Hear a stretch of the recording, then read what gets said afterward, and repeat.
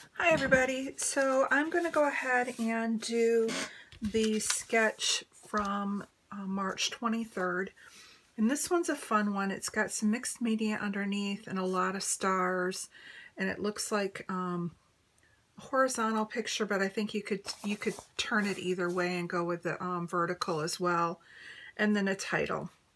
So I haven't picked out my pictures yet, but more than likely I will be picking pictures from my oldest grandson's birthday.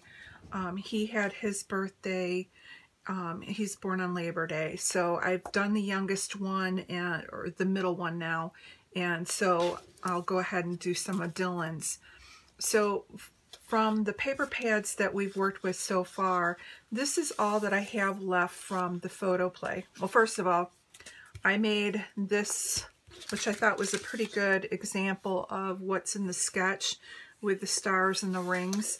I just did this on my Cricut Maker, and then I cut it out in black cardstock. So this is going to represent this section, and then I figure I can cut out some stars with colored paper just to give it another pop, but this is the start. So from this photo play happy birthday pack, and this is Party Boy, I want to just pick my background. So I don't want that.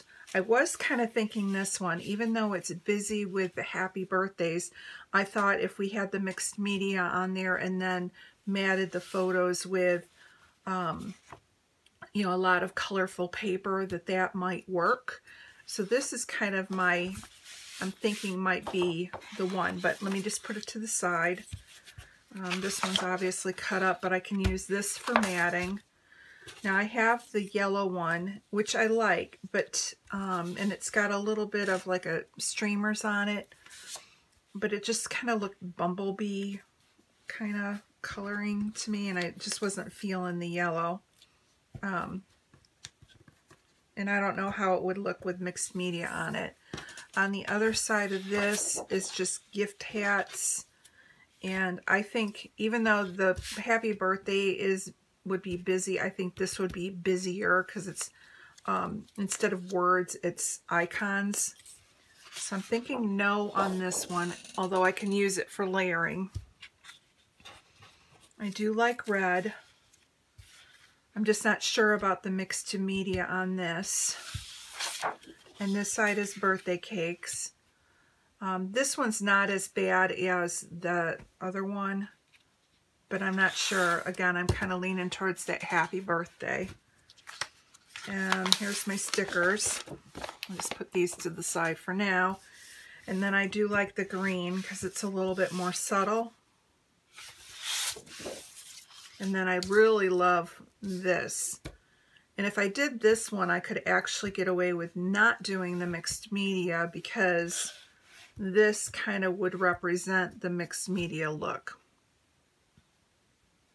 All right, I'm going to go with that. So this is what my game plan is. I'm going to go ahead and use the cut file on this and not do actual mixed media. The splatters from the paper design will be my mixed media.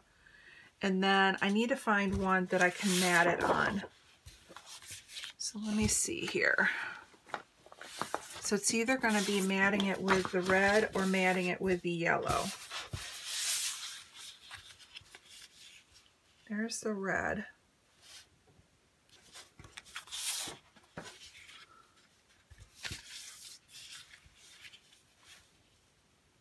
Now I like it with the yellow. It brightens it up. So what I'm going to do is off camera, I'm going to go ahead and cut the branding strip off of here. I'm going to go ahead and gut this paper and just use it for a frame. And then I'll go ahead and pick out some pictures and we'll just see where we can go. My hope is that with there being very little of this paper pack left, that I can actually maybe get this one killed. Because there's really not a whole lot left in it. I can get a couple more layouts out of it. So let me put you on pause and we'll get some pictures going and get the layers going, and I'll be right back. Okay, so I'm back, and what I went ahead and did was or I should say what I have gone ahead and done. My English is not good today.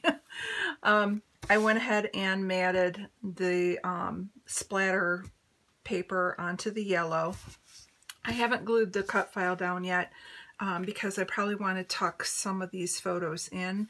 And then I have a picture of Dylan blowing out his candles, and he let his little brother also blow out a candle, which I thought was sweet.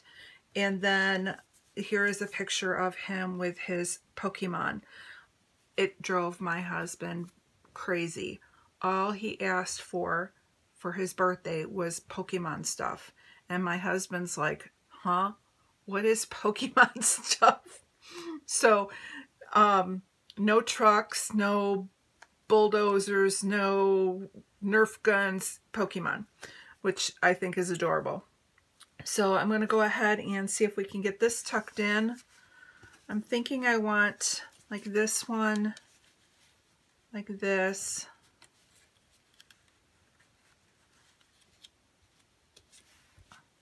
Because I want to be able to see all the stars, and I want to be able to see the cupcakes, or at least some of the cupcakes. Let's see here. Like maybe like that. That's not bad.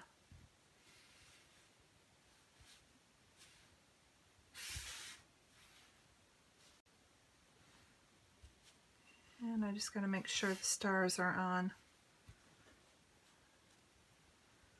Okay, so we're going to go ahead and glue it down like this. So I'm going to start with this one underneath, if I can do it without moving everything totally around. Let me just grab this out.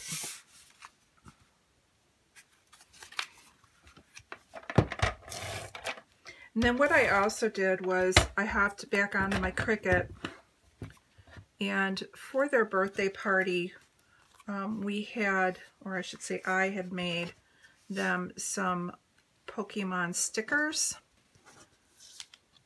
And I just, you know, went on to the internet and found some images, and with my Cricut, I was able to do a print and cut, which is one of the features that the Cricut has, or their Design Space has. And so, just tilt that just a little bit. Okay. And then he's going to go there. I think that looks okay. Maybe over this way just a little bit. So I had made them stickers, and so what I just did while I was off camera is I went and found the file that I had made the sticker images with that was saved in my Design Space, and I went ahead and did the print and cut feature onto cardstock. And I didn't cut them with my Cricut, I just cut them out on my own.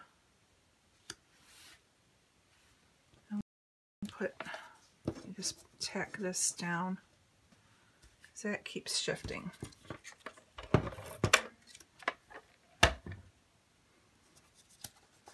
Get that where I want it.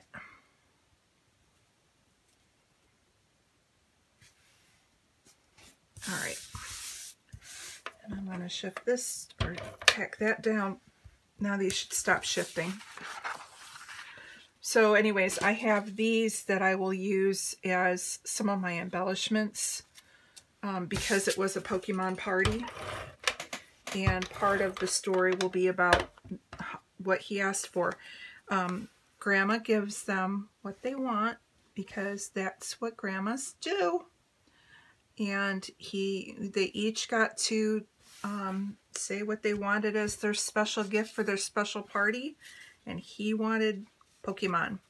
So that's what he got. So I'm thinking like right here I can add, this is the title, and then it covers up that little gap.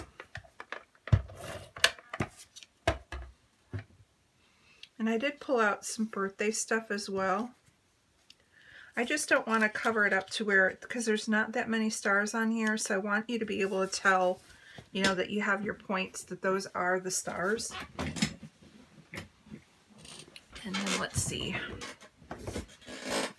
And like I said, I really like this little guy. This is Pikachu. I thought he could tuck in. Maybe we'll tuck him up there.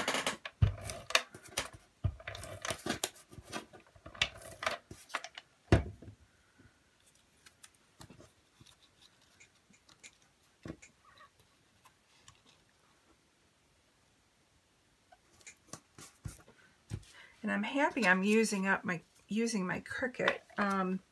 You know, I have it. I used to use it in the past all the time, and I still do use it quite a bit. But it's nice when you can get tools out that you know that you have. All right. Not sure where I want the power ball. Is that what they call it, a power ball? Keep thinking of the lottery.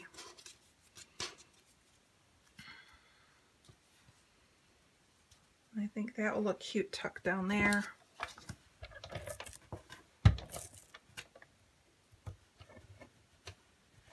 My kids had gotten, when Pokemon first came out, my boys were really little, and it was like almost next to impossible to try and find them, the Pokemon cards.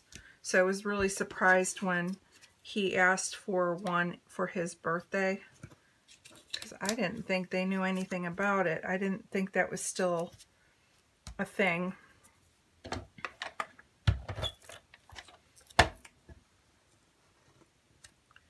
All right, so I have one of the power ball things with each of the star clusters.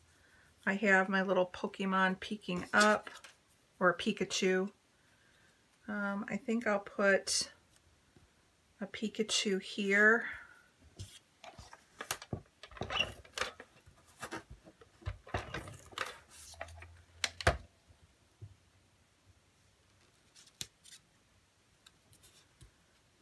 And then we'll do another, like one of the Pikachus, like right here.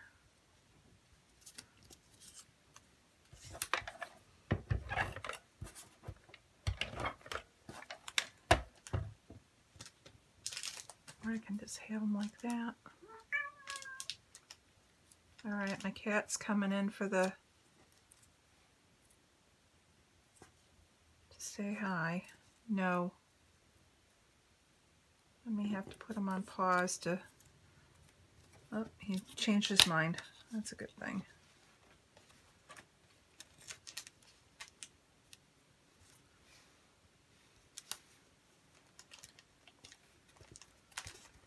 How's that? All right, we're gonna go with that one. All right, now from the sticker sheet, I have one like birthday present sticker left. And I thought I could stick that underneath, like that. And then I thought, Pokemon Gotta Catch 'Em All, and then put his name here, Dylan.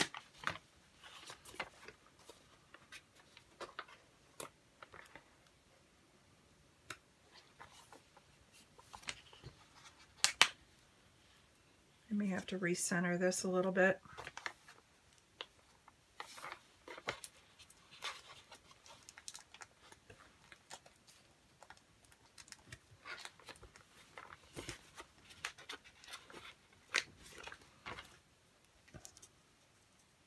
Oops, I forgot his L. Okay, now that is really like blending in. So I think I need to cut a little piece of red paper to poke out below for the Dylan to go onto. So I'm going to move these to the side for just a minute.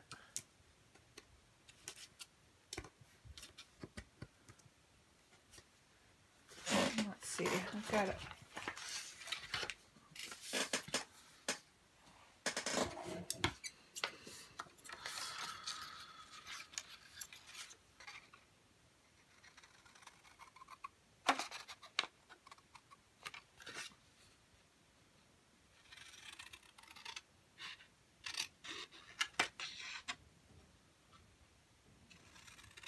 I'm just going to cut a little piece of red and fishtail it on each side. And I do have my little fishtail punch.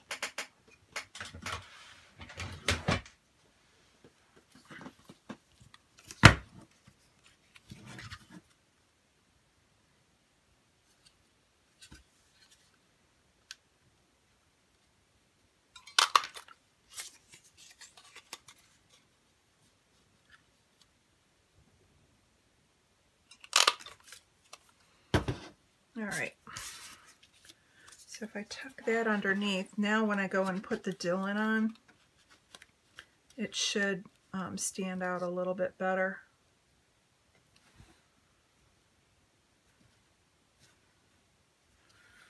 Actually, let me move him down.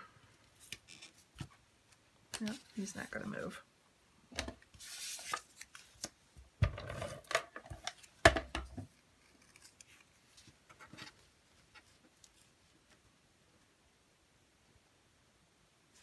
I'm not liking how short that it did it with the fishtail. Let me cut another piece. I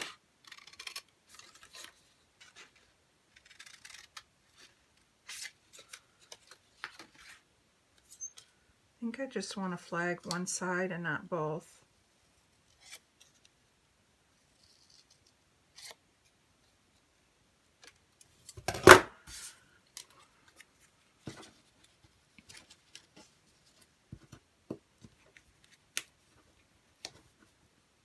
Okay.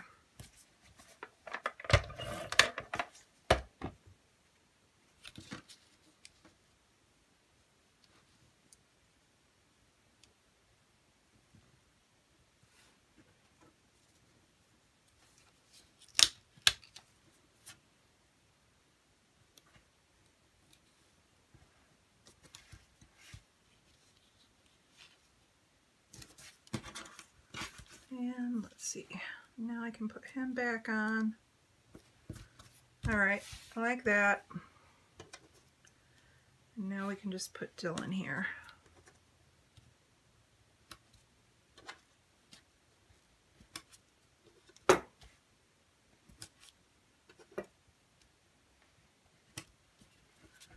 Alright.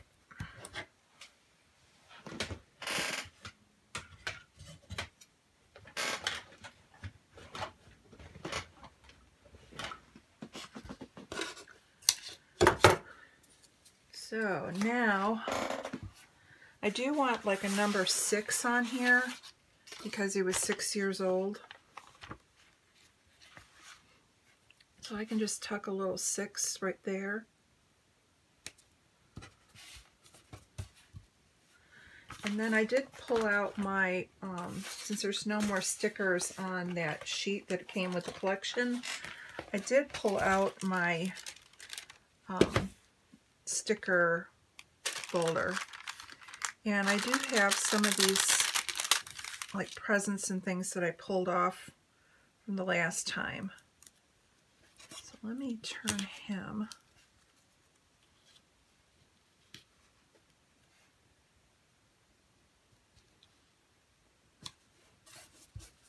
And these kind of are the right colors with the yellow.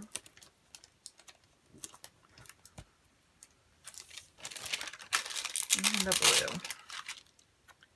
Can add another present down. Actually, I'll do a blue one down there. So let me put little presents up here. And we'll put another one down here.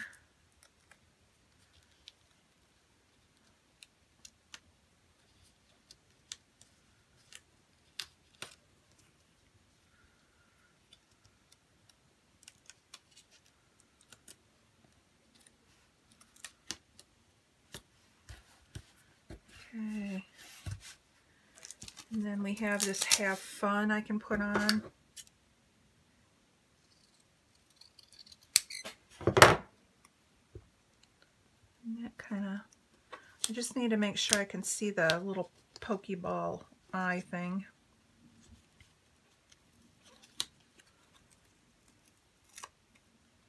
It just needs to get raised up just a little bit.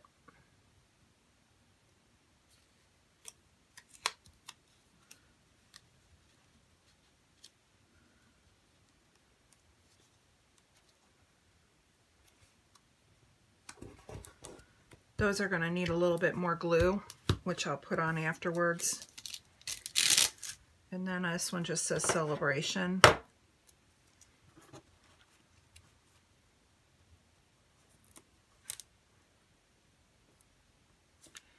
It's got more on top than on the bottom, so I'm just going to level this off.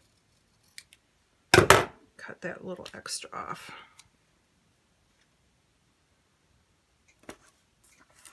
All right. I think this is going to do it. So I'm going to call this one done. I think it turned out pretty close to what the sketch was. Again, using the mixed media paper versus making my own, and then doing some of the Pokemon stuff in addition to the stars. So I want to thank you for stopping by, and we will try and get a couple more of these up this weekend and kind of get caught up. So we will see you again.